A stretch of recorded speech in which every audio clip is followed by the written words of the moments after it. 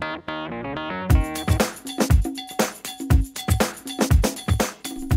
everyone, and welcome to another session of AP Human Geography with Mr. Elrod. Today we're going to do something a little bit different, and we're going to talk about FRQs. FRQs seem to be something that really give a lot of people, I say, a hard time. Maybe stress them out a little bit. The FRQs for Human Geography are 50% of the AP test. There are 3 of them, and you have to answer those 3. Now, one of the things about the FRQs is that as far as AP writing goes, FRQs tend to be one of the easiest to write. Not necessarily the easiest to score on, but certainly one of the easiest to write in terms of format, because really all you have to do is provide content. And so when we're talking about the FRQs, really one of the easiest way in order to score well is to know your content. One of the other things that I'm going to talk about today is not just the content of the question, but we're also going to look at some of the things that we can use within the question to help us kind of understand the way in which I need to go about approaching the question so that I can gain the maximum amount of points. So specifically today we're going to look at the 2016 exam.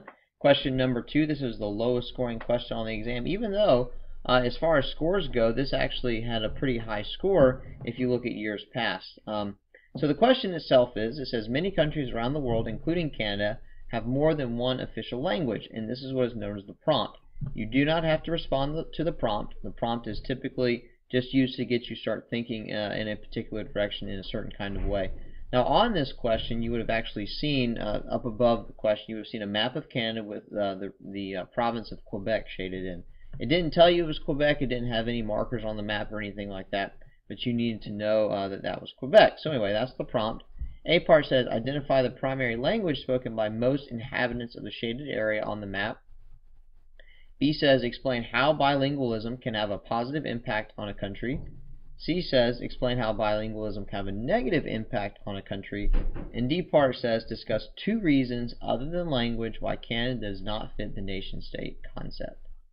So first things first, let's first break down the question and look at what exactly it is that you needed to do when you are looking at this particular question. So the first thing we need to look at is, what is the question asking me to do? So in A part we were asked to identify.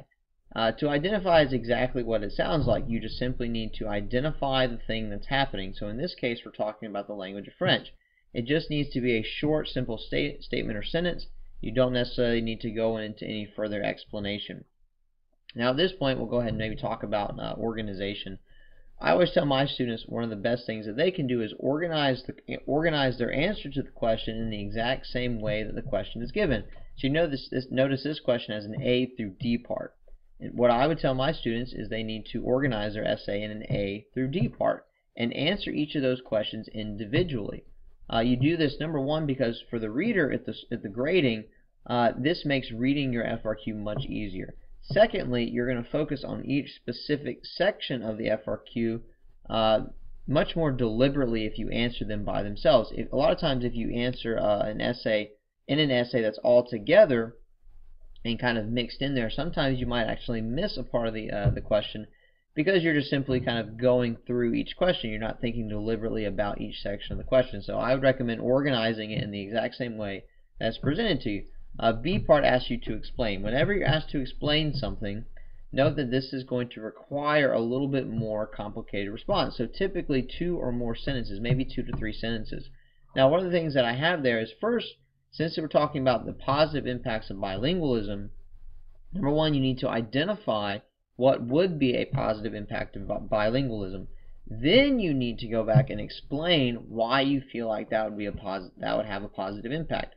A lot of times students in this section, when it says to explain, they'll simply just identify something and leave it at that. You have to go back and explain why you think that particular item would be positive or would have a positive impact. Same thing with C part. You need to identify something that you feel like is negative and then explain why you think that particular element would be negative. So really you're doing 2 things. You're identifying, then you're explaining why the thing you've identified would either be positive or negative. And D part is not much different. Whenever it asks you to discuss, notice that you have to talk about 2 things here. It's the same thing. You have to identify 2 reasons why Canada does not fit the idea of the nation state. So first of all, you need to identify what the nation state is, tell us what it is, then go back and then identify 2 reasons why Canada doesn't fit that mold other than language. So once you've identified that thing, then you need to go back and discuss how that thing causes Canada to not fit the mold of the nation state. So you have to identify those things, but you do not necessarily have to define what those particular things are. So maybe you could talk about you could talk about centrifugal forces, but you don't necessarily have to define centrifugal forces in order to get the point. You just have to identify those things, and then you have to discuss it, so that way you can get all the points that are available.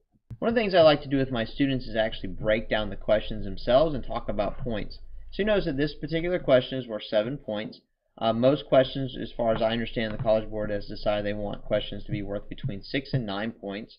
And typically, whenever you're asked to do one item, for every item you're asked to do, that's going to be worth 1 point. So again, this particular question is worth 7 points, and you can see the breakdown there on the screen. Notice the mean score for this question was 3.13. A lot of times students, they get real anxious because they think they need to score perfect on everything in order to pass the test. What I tell my students is if you're looking to get maybe a 3 or a 4, kind of put yourself in that 3 to 4 range, all you need to do is get 50% plus 1 of the available possible points. So that means for this question, if it's 7 points, you only need to get 4 points on this particular question in order to put yourself in a good position to make a 3 or 4. Now, if you're looking to make a 5, certainly you need to get the 6 to 7 points. That's going to put you in position to get a 5. But a lot of students get really anxious and they think they have to be perfect. That's not the case at all. If you're able just to grab 4 out of the 7 points here, that's really going to put you in a good spot to get at least a 3 or 4. Notice that half the students didn't even score a 4.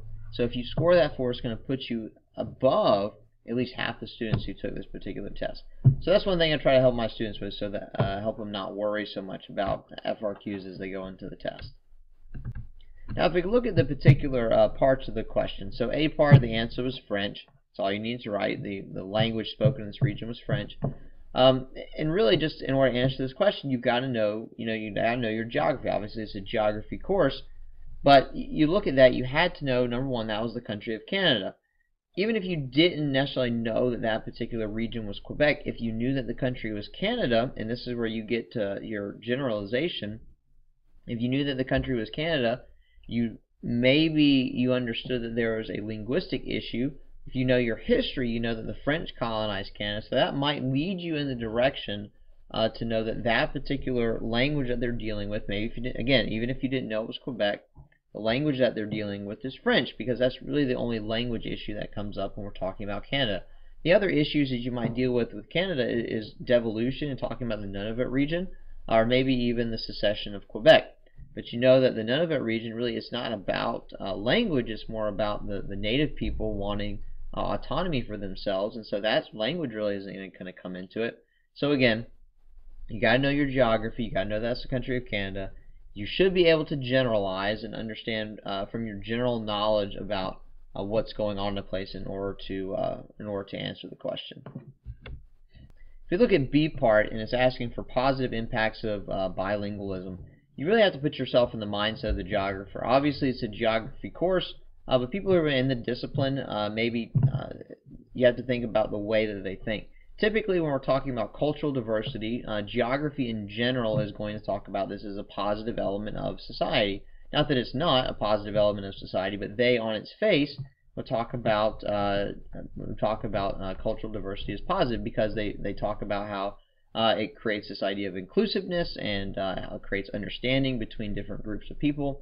And so that's the way they're really going to present the argument. And so if you can just kind of go about the conversation generally talking about how greater cultural diversity brings greater understanding and brings people together, then that typically is going to help you in the direction of answering that particular part of the question. Looking at the chief reader's comments on the question, it looks like scale was an issue. And students, what they were doing is they were talking about specific individuals and how bilingualism would help them, as opposed to how bilingualism would help bring the country together as a whole. So scale is something that human geography has been focusing on for the last couple of years, so you really have to pay attention to when you need to address specific types of scale within the question, so just make sure that you pay attention to that. In C part, again, thinking like a geographer and thinking about the things that are going to create separation in space. Anytime that you deal with differences of people, a lot of times this creates separation. In political geography, you should have talked about centrifugal forces.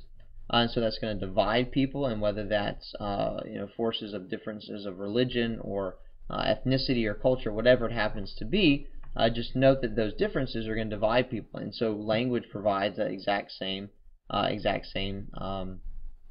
of division.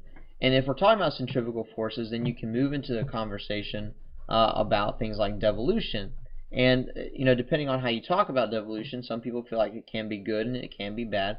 So in this case, you would need to couch your argument in a negative sense and talk about how devolution is creating additional separation within Canada and people kind of creating separate political identities. And so you need to address it in that kind of way. And then for D part, really the most significant thing here was to make sure you know your terminology. Vocabulary is so important for the course, not just memorizing vocabulary, but you really have to know those words in order to answer the question. If you didn't know what a nation state was, then really it would have been impossible for you to answer the question correctly. Now, if you knew what the nation state was, then go ahead and define that and tell the reader that you know what the nation state is. And since you know that you're supposed to talk about how Canada does not fit the idea of a nation state, then since you've defined it, all of your responses should go contrary to the concept of nation state. So you're looking at things that are going to make people different. And so since you know nation state is about sameness, about the homogeneous cultural landscape or the homogeneous culture, you're going to look for elements of culture that are different, that are separate from people. So if we have bilingualism in a country, typically this is going to mean that we have different ethnic groups within the country. And so talking about cultural diversity within the country is going to get you into that conversation on how Canada does not fit the nation state concept. If you can provide some specific examples, talk about the French in Quebec. You can talk about the Asian populations that have moved into the West Coast because of their proximity to the continent. But again, just kind of approaching it from that particular perspective. Very much what I would consider kind of a logical approach to answering the question. If you're familiar with Canada's political system, knowing that it is predominantly a republic, then you know that, it's predominantly a federal system, so that you know that the local governments have some control. If you know about the devolution that's been happening in Canada over the past several years, then you can talk about how the devolution is really kind of more about the political separation of different groups of people, creating different political identities for themselves, as opposed to just moving power back to the local governments. And so you could frame your conversation in that particular way. So there you have it. That's the 2016 FRQ. I hope that I was able to provide you not only with information on how you could have answered the question, but also ways that you can feel a little bit more comfortable about answering FRQs. I hope that you found that helpful. I hope I can do a couple more videos on FRQs to help you become more successful. Really, you guys have been taking multiple choice tests for such a long period of time that I would assume that you do pretty well on multiple choice. So really, it's going to be the FRQs that are going to make you or break you on the AP test. So really focus on those. Practice your skills with writing the FRQs. Make sure you focus on those keywords like identify, explain, and discuss, and then make sure you do a thorough enough job so that you can get all those points that are there. And don't stress. You don't need to get 100% of it right in order to get that 3 or 4 on the test. So I hope you found that helpful. If you have any questions, feel free to shoot those to me. Thanks for watching, and as always, I hope to see you next time.